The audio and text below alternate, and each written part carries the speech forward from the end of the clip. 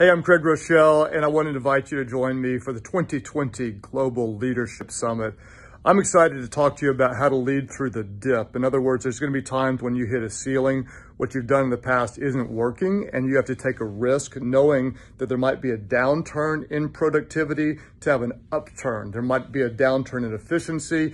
You're taking a risk. We're going to talk about the power of unmaking promises. We're going to look at leading with confident uncertainty. We're going to talk about obsessing with the why and having the courage to do some things that may feel like a step backwards so that we can take several steps forwards. We call it leading through the dip. I believe you'll get fresh, actionable leadership that will help you lead your organization even better, because we know that everyone wins when the leader gets better.